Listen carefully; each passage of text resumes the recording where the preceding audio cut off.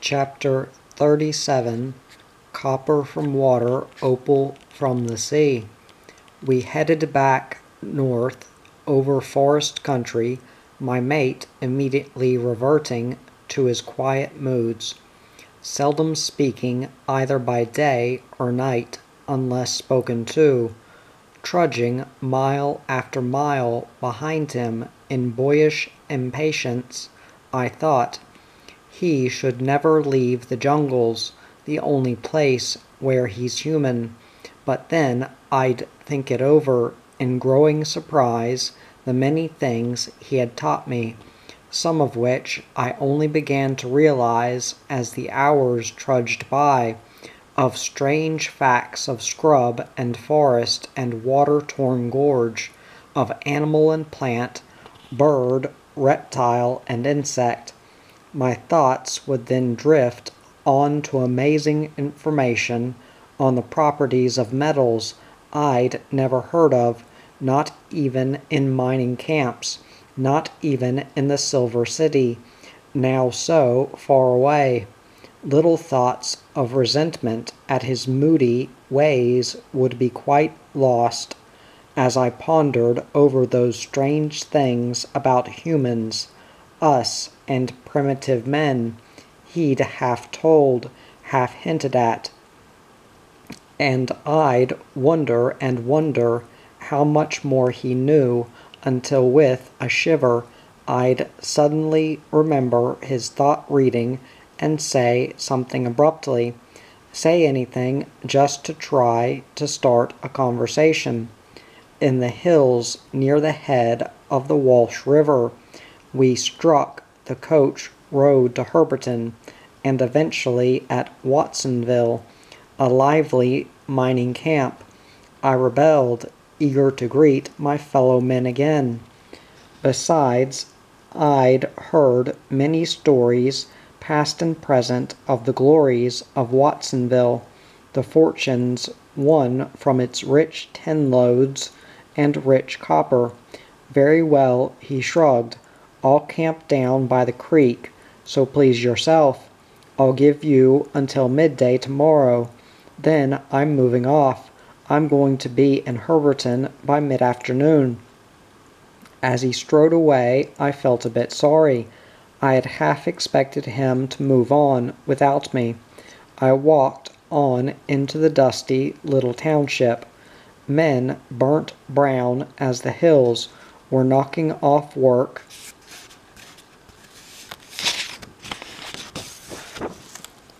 and strolling to camp, or to one of the tiny pubs, to wash the dust and copper fumes from their throats. I was eager to spy out Gibbs' hotel, for he was the prospector who had found Irvine Bank, and a prospector who had found a rich mineral field was a hero. I would only be able to gaze from afar, not being able to afford more than 2 beers at the most. Difficult indeed to realize today the value of a shilling those days to those who did not have it. However, the hail fellow well met of the mining camps was wonderful, and I spent an entrancing evening, so far as shyness would permit. The little notebooks being long since filled up, there was no drudgery here, interesting facts and yarns being committed to the light-hearted mercies of a happy-go-lucky memory, much too happy-go-lucky, and I was to realize with regret in coming years. Watsonville was named after Bob Watson, who, with Connolly and Daughtry, pushed out from Herberton in the early years and found these hills rich in minerals. In the rush that followed, a few men were killed by the blacks, but rich claims were quickly found. The Great Western was still going strong, the king of the ranges, the fabulously rich North Australian. The boys that evening reeled off the names of a score of shows, the returns from which fairly made my mouth water. I used to wonder when the wretched wars came at the fabulous fortunes the hard toiling men who found those little mines would have made had they found them during the war years and after. At this time a rich new show, the plum, had been found, and was destined to produce some wonderful returns. The first battery was built by an ingenious Tasmanian named Dempster, and was powered by the waters of the Walsh River by a Pelton wheel. It had crushed thousands of tons of stone for the early mines. I wished the jungle man had been there to hear that, but then remembered he must know all about it. By now I would have been surprised to hear of anything that was strange to him. It did not surprise me, though, to hear John Moffat constantly mentioned, now working the North Australian on a big scale. Here again were many tales of luck and fortune, of dogged perseverance and heartbreak that are the very life of every mining field. How I longed to try my luck for a few months, at least among these hills. Came the sudden realization that just a few short trips with the jungle man had taught me how impossible was this constant longing. A man would have to possess as many lives as a cat, I thought despondently. Even Methuselah would grow old trying to prospect all this district, and the same old problem was here too. It was only the very lucky ones who found the rich shows. The big majority were barely scratching out a living. Many were working outright for wages. To go farther afield meant transport, pack horses, saddlery, tools, tucker, money. With my head full of local mining yarns, I found my mate's lonely camp at midnight, agreeably surprised to find he had a billy of tea on the simmer, a hunched-up shadow wrapped in his blanket on the creek sand. He was sound asleep, or was he? But that tea went down well. Breakfast was scanty. We could not whip out the rifle here and bring down game as we walked along. This was civilization, feeling a bit peckish and guilty too at almost forcing him to camp the night. I was ready to move off with him, but he nodded back towards the township. "Better make the most of your time," he said quietly. "Have a look around the North Australian. Get them to show you how they extract pure copper from water." "From water," I said blankly. "Yes, water. You don't believe me, but they'll prove it. I'll meet you outside the pub at midday. I've got enough to shout us both a feed before we move off." And pulling out his pipe, he half turned to gaze across at the hills. Eagerly I started walking towards the poppet heads, high above the big dumps. And they did show me how to extract pure copper from water. Not only that, but they showed me shovels and picks and spiders of copper. Handsome they were. Showed me horseshoes and old billy cans and tins and all matter of things. Once old iron.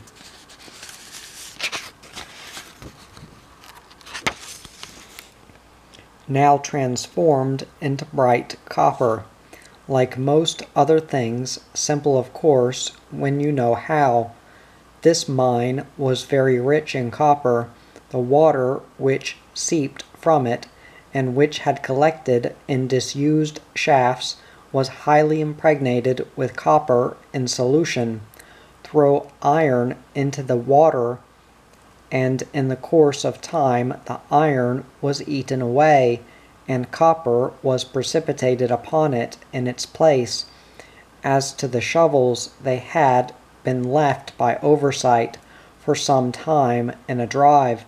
The drip of copper-impregnated water upon them, and upon 2 picks and iron spiders, had eaten away a film of the iron, and precipitated copper in its stead.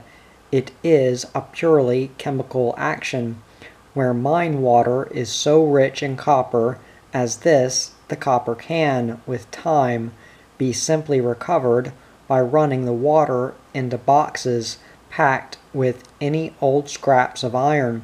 The iron is eaten away, and in its place is practically pure copper. Live and learn. Suddenly I remembered the far-away opal fields, and something even more startling. There, deep under solid rock, we quite often dug out shells that once, how many millions of years ago, had been live shellfish. Opal had taken the place of the shell, in some instances forming a perfectly opalized shell. In rarer instances, we found fish deposits of opal on the bones had formed opalized fish. Yes, live and learn, but as the jungle man would say, you must memorize to learn. Otherwise you could grow old as Methuselah and merely be a living fossil. Walking back along the dusty road to Herberton beside my quiet mate, I was thinking on how much I'd learnt during the short time I'd known him. Amazing, and I knew that I didn't even know him. Pleasant indeed to sight the 7 hills of Herberton, again the little town gleaming under the sunlight that showers down through the exhilarating air, far over that top of the world. Little wonder the citizens justly claim the old-timers refuse to die until their whiskers sprout into feathers. Lightly dismounting, several horsemen were tethering their horses outside Jack and Newell's store, as my mate half turned towards me and drawled, "Well, I suppose you'll be making back to your camp now. Regards to old Mick and your friends. I hope you enjoyed your walkabout. We'll be seeing you. So long." And with a nod he turned and was strolling along the road in the direction of the dry river. I stared after him a bit disappointedly, then turned and stepped out along the road by the wild river. With a cheery greeting from some passer-by, I'd come to know each step taking me more eagerly towards Nigger Creek. How different this freedom of road and open country and sky and sunlight, quiet bustle and cheery talk of friendly people, to the gloomy depths, the breathless silence, the overpowering hostility of vegetable life of the big scrub. I could hardly get to Nigger Creek quick enough to be greeted by the chuckling grin of old Mick, the statuesque welcome of Jim Bell, the lumbering friendliness of big old Brooks, the excited, boyish welcome of Garnet Atchison, the chirpy welcome of little Tommy Turley, the slow smile of Long Stewart, the cheery welcome of Miss Reynolds, and the girls and Grigg, the storekeeper, and the whole tiny camp. There'd be a smile, too, from the nice girl in the creeper-clad cottage, who had patted the fat duck. The wild river was singing beside me again. I caught first glimpse of the little cottages clinging around Wandekla, the meeting of the waters right there at Nigger Creek. At my tiny camp, all alone on the ridge, the tent was a bit wind-blown. A whopping big goanna scuttled out and hissed violently as I opened my own tent door, and it was obvious that the possums had been holding nightly parties there. But old Mick had seen to it that everything was all right. At old Mick's campfire all were in great form. Mick and Jim had struck a patch that looked like developing into good dirt, and were toiling like galley slaves to prove it one way or the other. Even old Mick was talking learnedly of so many pounds to the yard, and all hands were anxious that these promising prospects would make and yield the two hard-bitten mates 100 pounds or two or more in a short time. In all the mining fields, this enthusiasm for other people's luck was a help to everyone. The boys were curious to hear of my little adventures, of course, especially Garnet. I said little of the jungle man, having fully realized by now, like me, they simply did not understand him. Because of some undefined feeling, I felt anxious to protect him. How he would have grinned had he known. He was a man who would never be popular. He would always be a lonely man. I felt relieved when they asked only a very few questions about him. "Well now," I said brightly, "there's tons and tons of fortunes way back in them thar hills, though we didn't find any. They're lying there only awaiting you experienced mineral chasers. And now, Mick, have you written any new poems since I've been away? Or a love letter, or maybe two? Don't tell me your pen has gone rusty just because you found a whopping big tin mine." At the grins on all their firelit faces, Jim Bell frowned. For once in his life he's been using the pick instead of the pen. First time he's been of use since I've known him. "You don't make allowance for Mick's romantic nature," said Garnet. "After all, Jim, life is not all pick and shovel." "No, and it's not all soft soap and poetry either," answered Jim. "And there's such a thing as a pub handy and an empty pocket when a man is perishing of thirst, and an empty belly when he can't pay the storekeeper's bill. That's only because you're not one of the early settlers," said Mick mildly. "What the hell have the early settlers got to do with it?" snapped Jim. "What do you mean by an early settler?" "An early settler pays his bill on the first of every month," said Mick. Jim's long mustache fairly twitched, but before he could think up a reply, Garnet said, laughing, "I believe you have written something. Mick, I can see it in that grizzled old face of yours, like the cat that swallowed the canary, like a gorilla that swallowed a hot-boiled egg," growled Jim. "I have found time for a little composition," old Mick murmured angelically. "I thought so," cried Garnet triumphantly. "I saw it in that battered countenance of yours. Out with it. Is it a poem?" "No," answered Mick modestly, "merely an epistle." "Who to?"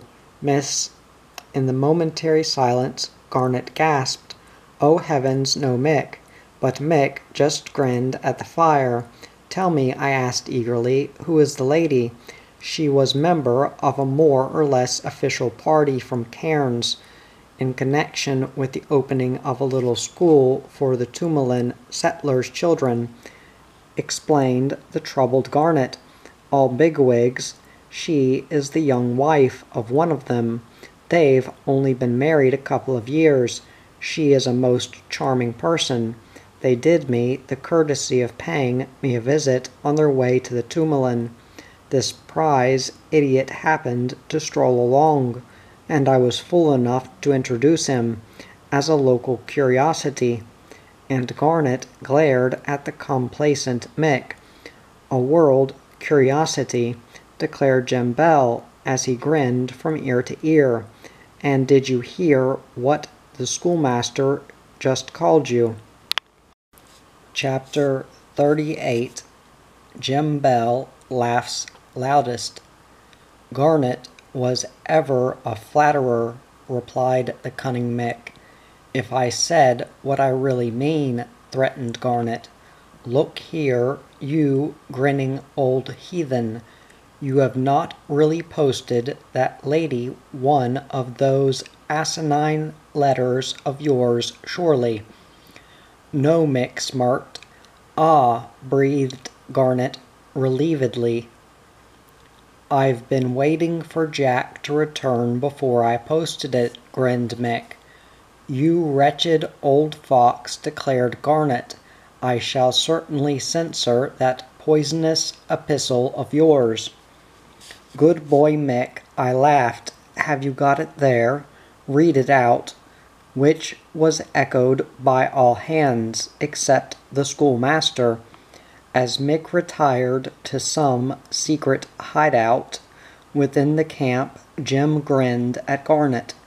Well, there now, you and Jack have been encouraging this prize goat for quite a time past, and just what do you think of him horning in now? There's no telling what repercussions one of those awful letters of Mick's might start in this case, replied Garnet uneasily. Remember, these are very nice people. They're all nice to Mick, replied Jim, in a satisfied sort of way. Anyway, serves you jolly well right for encouraging him. I only wish he'd drop a line to Jack's lady friend. She'd think I'd gone nuts in May, I grinned. Anyway, mine is one of those hopeless sorts of love. She won't have me. Who would? Laughed Garnet as Mick reappeared, tenderly nursing his precious scribbling pad. The grizzled old ganger was obviously well pleased with himself. Taking his time, he made himself quite comfortable. Then, with sundry sighs and ahs, slowly began to drone out his epistle. Wandekla via Herberton, full moon. He paused for us to admire this touch. Dearest, he went on, in hopeless longing I can but pen my deepest thoughts to you, as a star seen from afar. You can but ever appear as a beautiful vision to me, and thus I have gazed upon you, my heart breaking that you did not, could never know.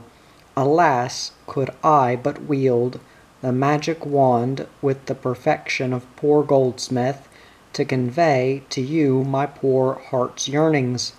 For, forced by the irony of cruel fate to live among rough, uncouth men as I am.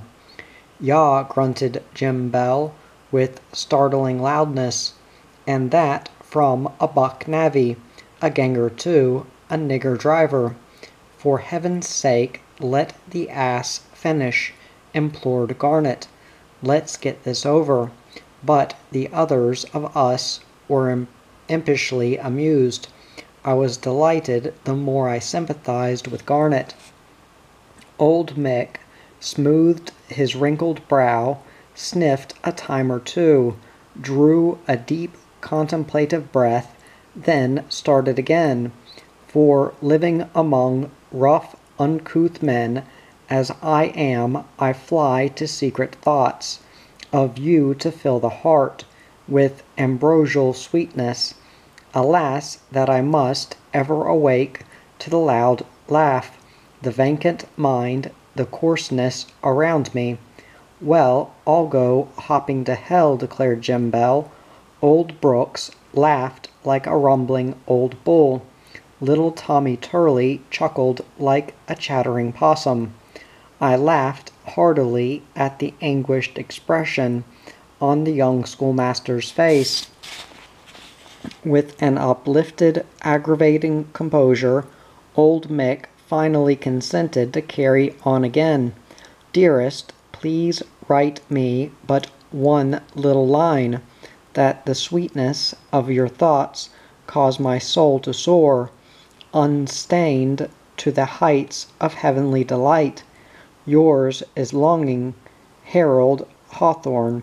Garnet joined in the laughter eventually, but most definitely not in the congratulations.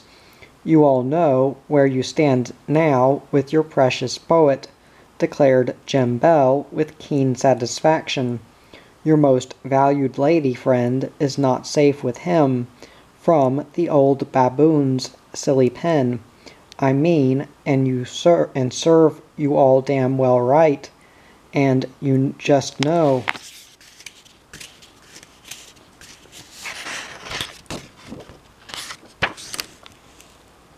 "Where you all stand too, rough uncouth men, the loud laugh, our vacant minds, our coarseness, bogging down this honey-hearted poet, while he scribbles his sweet nothings to his lady fair, while his coarse mate is swinging the pick and shovel down in the creek to his bowyangs in muck and slush."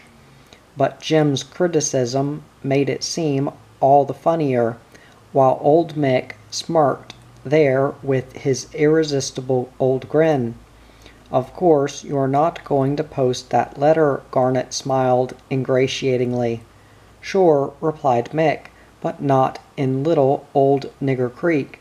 He smirked meaningly at Garnet. "I'm going into Herberton tomorrow." "Like hell you are," declared Jim. "It's a solid day on the windlass for you tomorrow, my horny-handed poet." "But Mick," protested Garnet earnestly, "just look what trouble a letter like that would cause. Two people, important people too, only recently married, deeply in love with one another, and that bombshell drops into the happy home. It will make it all the happier," replied Mick virtuously. "This epistle from some longing, unknown hand will surprise her, take her breath away, then fill her with a delightful curiosity. At last, after changing her mind a dozen times, she'll show it to him. After wanting to pull the place to pieces, he'll grow convinced she knows nothing whatever about the unknown lover, and they'll lose one another better than ever, each secretly interested, too, in knowing there is some unknown rival pinning to come between them from afar. It will bind them all the tighter together, I assure you. He'll hurry home all the earlier. She'll wait all the more eagerly to hear his footsteps coming up the garden path. I'd like to twist your wretched old neck. There's no telling what any woman would do," broke in Garnet. "You should be growing a forked tail and hoofs and horns, you old devil." "I've told you so all along," declared Jem Bell in a satisfied voice, "just because from afar my pen has tried to bring a little more happiness into the lives of two nice people," said Mick in injured tones. "Look here, Mick," declared Garnet energetically, "you'd better burn that precious letter. That gentleman is no fool, and he could be a pretty tough customer. You can measure up men. You've seen him. You know enough about men to realize that much anyway. If he comes raging up here to get his hands on the man who wrote that letter, then it will be my great pleasure to lead him straight to you, and I'll clap hands heartily when he wrings you out like a dishcloth and hurls your remains into the wild river." A widening grin spread over old Mick's face from ear to ear.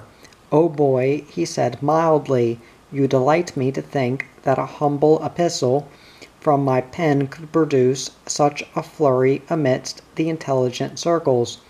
At last I have not written in vain." At which Garnet, with a final scorching reprimand, joined in the laughter. "You just can't do anything with him," said Long Stuart. "He'll post that letter in Herberton for sure. The lady will probably burn it and say nothing about it. If not, well, then we'll promise Mick a Christian burial." "Unless he starts out for the hills first," laughed Tommy Turley. "He'd better get a flying start," said Garnet grimly, "if I know anything about the gentleman concerned." Again, how different all this was to the big scrubs, these light-hearted evenings under the Milky Way, to the uneasy loneliness, the inky blackness. No such things as laughter in the night there.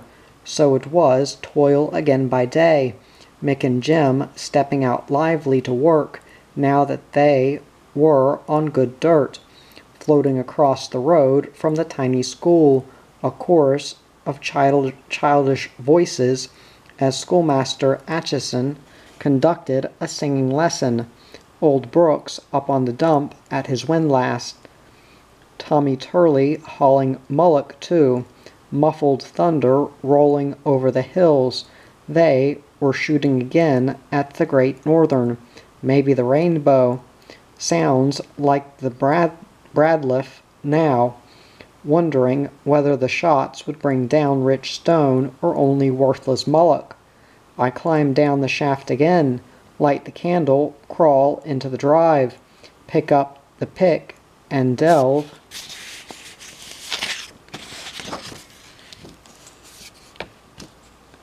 into the old river bed, with little hope indeed that I might strike a patch here, but a man must knock out Tucker money somehow.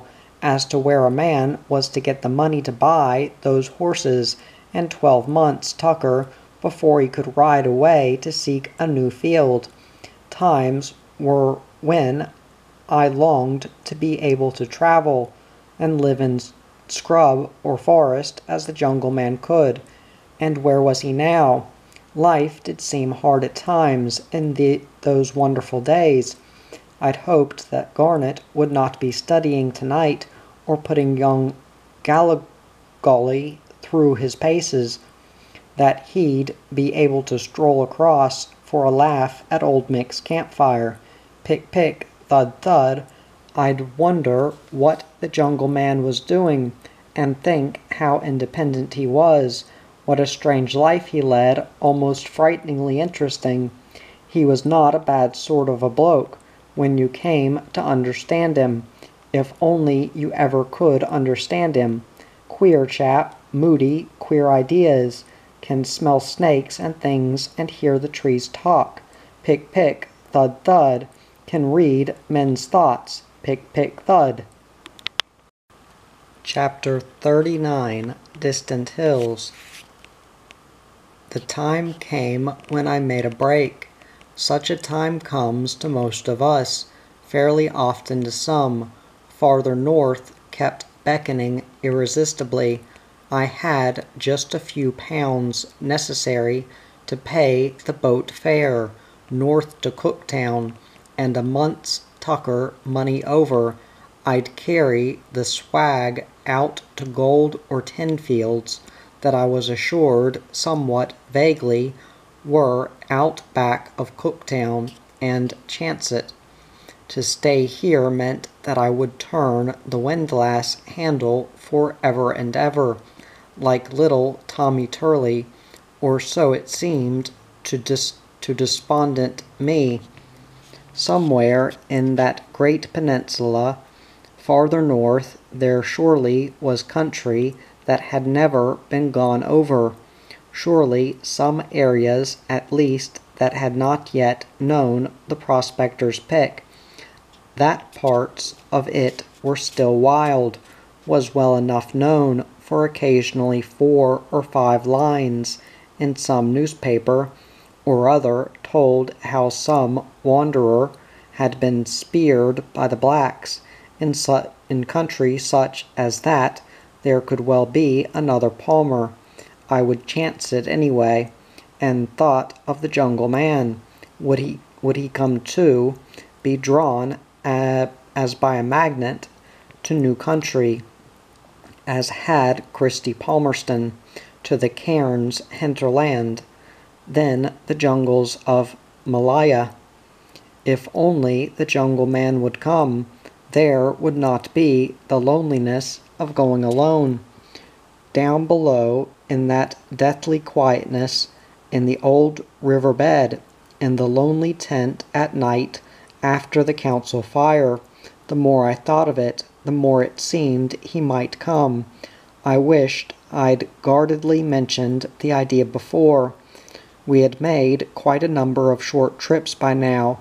We could put up with each other's company fairly well anyway.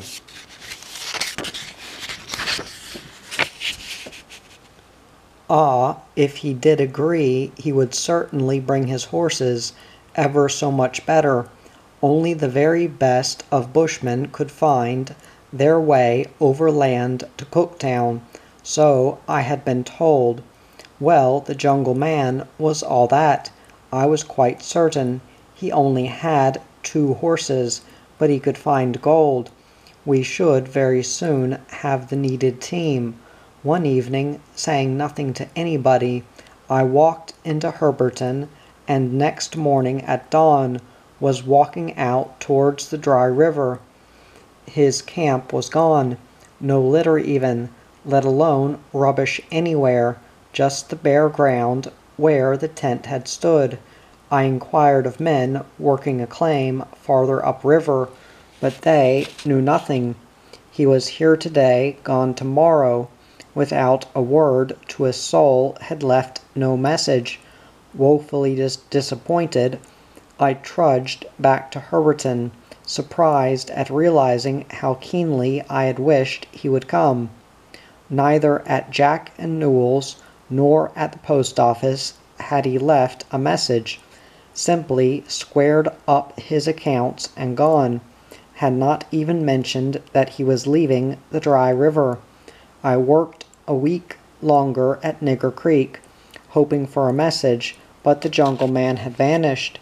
It came hard indeed to say goodbye to good friends, to old Mick and Jim Bell, old Brooks and little Tommy Turley, and Long Stewart and other friends I'd made, and to Garnet Atchison. How strange is life! We little knew that within a few years Garnet and I were to meet again, under the shadow of the Turkish guns before Beersheba.